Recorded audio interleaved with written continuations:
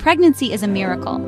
But when uterine fibroids share the womb with a growing baby, it can bring hidden challenges, risks, and complications every mother should understand.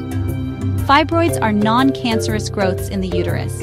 Many women have them without symptoms. But during pregnancy, fibroids can interfere with the baby's growth, the womb's comfort, and the mother's well-being. As the uterus expands, fibroids may stretch, twist, or press against surrounding tissues. This can trigger sharp abdominal pains, pelvic pressure, and muscle-like cramps, sometimes mimicking labor pains even when it's not time. Fibroids can irritate the uterine muscles, leading to spontaneous contractions.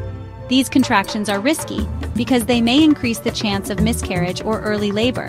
When fibroids grow close to the amniotic sac, they may weaken or press against it. This can cause the sac to rupture before the baby is ready, leading to leakage of amniotic fluid, a condition known as premature rupture of membranes.